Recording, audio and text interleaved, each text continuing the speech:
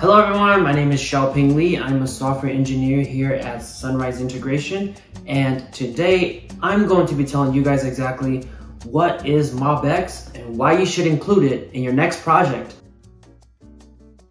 Straight from the MobX website, MobX is a battle-tested library that makes state management simple and scalable by transparently applying functional reactive programming.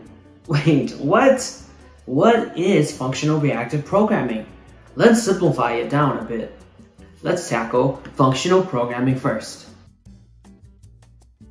Functional programming is basically creating functions to tackle a specific problem instead of the more imperative way, which is a step-by-step approach. Well, what do I mean by all this? Let's actually take a look at an example. Okay, here is a React app setup. So the problem today we're going to solve is what is the sum of all the elements in the array. Here is our array here, const my numbers array 1 through 5, okay? So let's go ahead and view the imperative programming approach first. For the imperative programming approach, you need to do one step at a time, right? So we set a variable called total equal to 0. Then we loop through each element of the array and add it to the total. Nice and simple. Then we go ahead and return the total here. So the imperative example equals our total here. As you can see up here, it's equal to 15. Okay. So let's take a look at the functional programming approach. Functional programming, again, is to create functions to solve our problems, right? So here I create a function called addNumbers, which takes in a numbers array object. And we're going to go ahead and return the numbers array dot reduce. So it takes in an accumulator and a current value. Accumulator is exactly the same as our total up here. The current value will be the one we're currently on, right? So 1, 2, 3 as it loops. We're going to basically take the total and basically add it to each element in the array. The comma 0 here is our initializer, what we start out with. So very similar to the total up here, we initialize it with 0, and here we also started with 0 here. Now that the function is built, we now need to call it. So I create a new const called new total here, call the function, and pass in our numbers array above. And I go ahead and return the new total here. And as you can see, it also returns 15 here. Okay, so there's the two approaches, imperative programming and functional programming. Reactive programming means registering events and letting the program itself basically handle such events, like keystroke or mouse down, mouse up. Simple, right? So MobX is basically values that change over time. If you combine the two programming paradigms together, functional programming as well as reactive programming, you get exactly how MobX was built. So the logic behind MobX is anything that can be derived from the application state should be done automatically. Actions mutate state, in turn updates your values, and then triggers side effects like renders. And this loop continues and continues and continues. Very simple, right? To simply put it, the reasoning behind using a state management tool like MobX is so that you can separate concerns, which in turn also makes it easier to read and maintain. So let's go ahead and dive into a scenario where we can take a better look at this. In React, each state is defined inside the component itself. So for example, component A will have a state that is independent of component B. But each instance of component A will also have its own independent states, meaning no sharing of states between components. In this example, we have a notifications component that contains a badge that shows the amount of unread notifications. We also have a left navigation bar that contains a notifications tab that also has a badge showing the unread notifications. How will we update both badges at the same time as well as keep them in sync? Well, you might think to yourself, how about having a parent component that holds all the state for your application? This might sound like a great idea in the beginning, but as your application becomes larger, that one component will as well, leading to many lines of unmanageable code. This is where state management tool comes into play. Upon adding MobX into your application, you are now able to add observers onto your components. This is the reactive programming part of MobX. With observers attached, they will now have access to any updated states within your store or stores. MobX will have a centralized location or a root store where all state is stored. But MobX not only supports a single source of truth, a single store, but multiple stores, meaning cleaner code, separation of concerns, as well as legible code.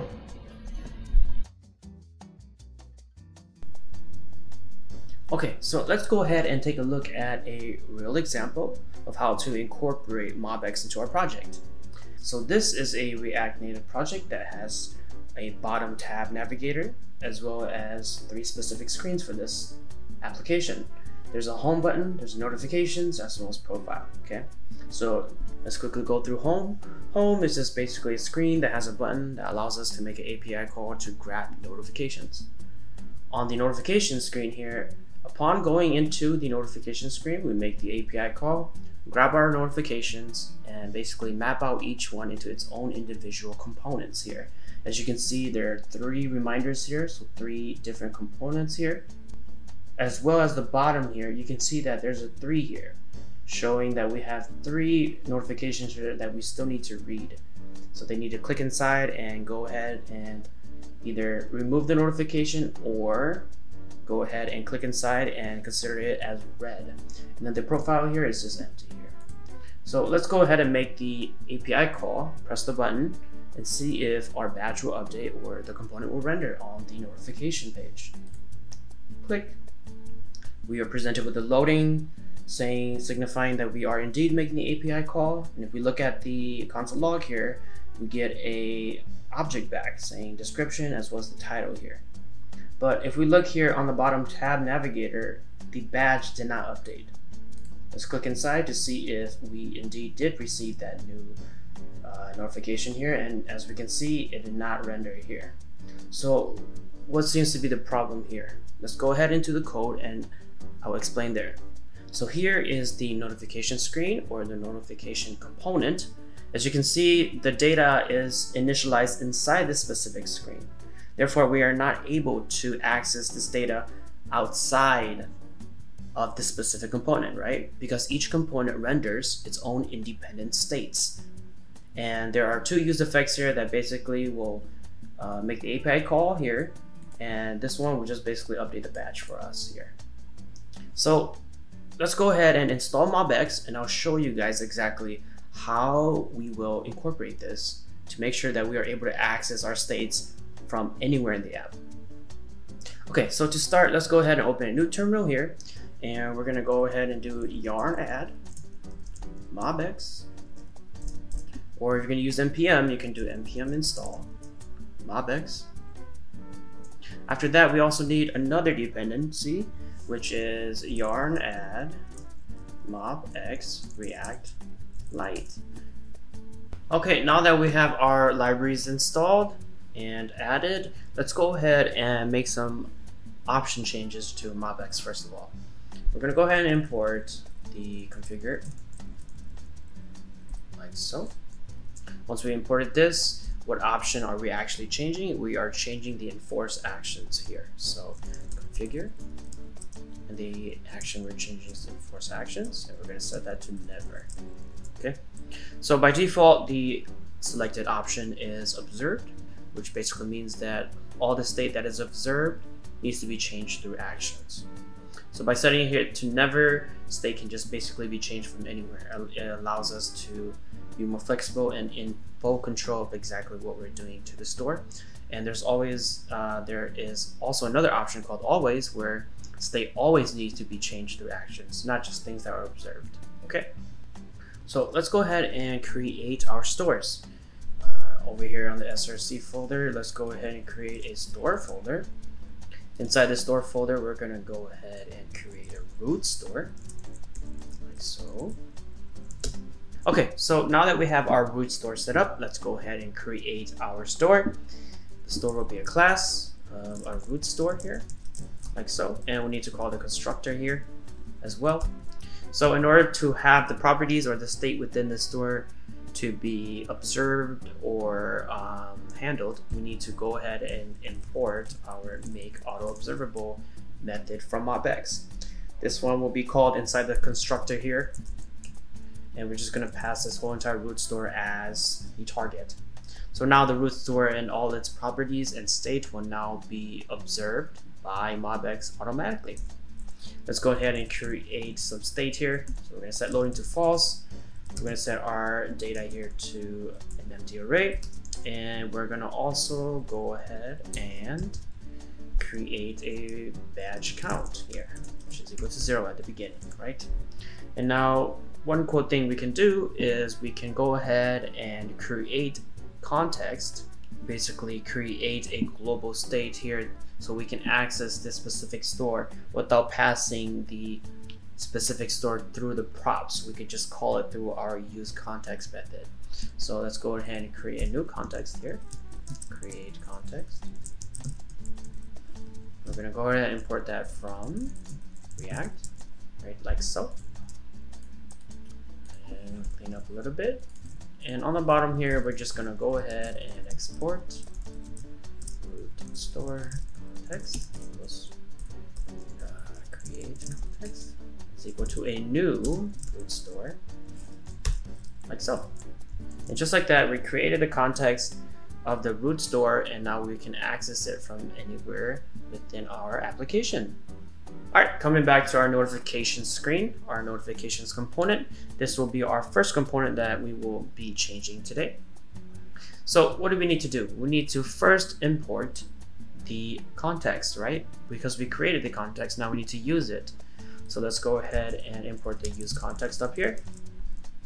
And we're gonna go ahead and attach this to our root store, like so. And we're gonna go ahead and use context of our root store context that we just created from earlier, right? And now we have all the properties of the root store within this specific component. But then one issue we're gonna have is that any state that is changed within the root store context or the root store itself will not re-render this specific notification. Like for example, we have our loading and our set loading here. This is our state, right? This will cause a re-render should the loading be true, right? Any changes to state. In order for us to have this exact functionality as a use state that is locally defined like this, we need to change or modify this specific component into an observer. So let's go ahead and do that. So let's go ahead and import our observer like so from the library of MobX React Lite.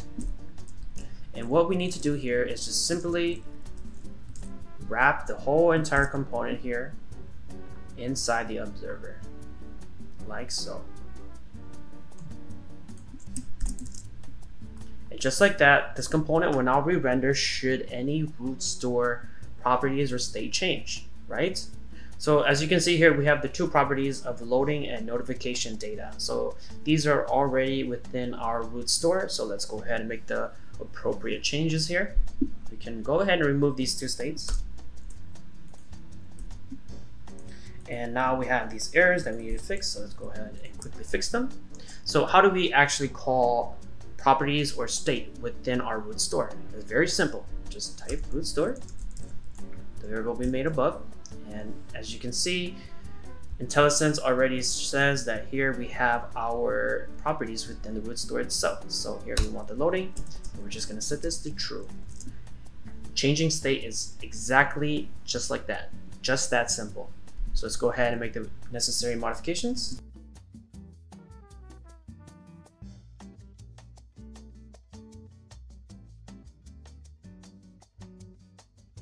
Alright, now we're all set. Let's go ahead and reset this. And now let's check that it's actually working. So let's go to the notifications here.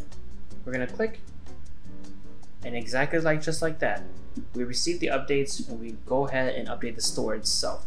Now, one of the things I did mention is that we want to keep things very clean, right? So what we can do here is that we can take out these specific methods and put them onto our store and just call these specific methods or the functions from the store itself. Okay, now that we're back onto the notification screen, we want to go ahead and clean up the use effects here and take out all this line of code and put it onto the root store itself. We want to separate our concerns.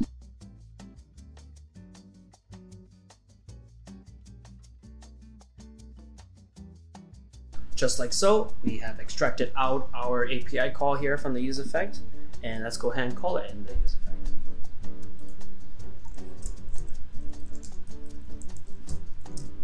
And just like that, we extracted out the function and put it onto the root store. Now it's much cleaner and more legible. Okay, so let's quickly go through the steps required. Number 1, yarn or npm install MobX and MobX React Lite. Number 2, create your root store and create context. Number 3, change your components that require state within your root store to observers. Number 4, use the useContext method to pull the root store context or the root store. And number 5, start using your store.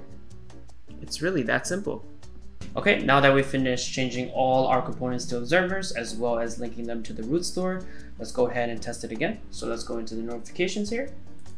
It makes the API call and updates the badge as well as render the appropriate components here. Let's go back to the home and go ahead and retrieve one more data here. As we retrieve the data, we can then update the badge because this is pulling from the root store, right? We can keep doing it. And again, we're gonna update the badge. Let's go inside the notifications page. And as you can see, we do have the 5 notifications being rendered here. And there you go. This is how you can set up MobX and basically set up a store, link everything to your store, change your components into observers, and basically pull data from the store itself. Nice and simple. So this sounds good and all, but what are some pros and cons of using state management tool like MobX? So let's go ahead and take a look at some pros first. Number 1, separation of statefulness of the app for component rendering. The code is more legible and easier to maintain because of separation of concerns, right? 2, it's also easier for someone else to come into the code itself due to its ease of use. If you have used a state management tool before, you will know exactly where everything is stored. 3, a root store or a global store or even many stores, as MobX supports many stores. You might want to have each component contain their own store that talks to the root store. Number 4, reduce boilerplate code. As there are some other state management libraries such as Redux that has a lot of boilerplate code. MobX reduces the boilerplate code by keeping it simple. So let's go ahead and take a look at some cons. Number 1, sometimes simplicity and without strict rules can lead to a very unmaintainable code. Meaning, if it's that easy to change, sometimes it's just that easy to go wrong as well. Number 2, it's harder to debug as things are done automatically. It may be difficult to pinpoint the source of a bug when things are being done automatically. And that's a wrap. Hopefully we taught you something about MobX and why it's an amazing tool to include in your current or even next project. So again, MobX makes it simple, easy to use, and of course, it provides architectural freedom and state management. I'll see you guys in the next one.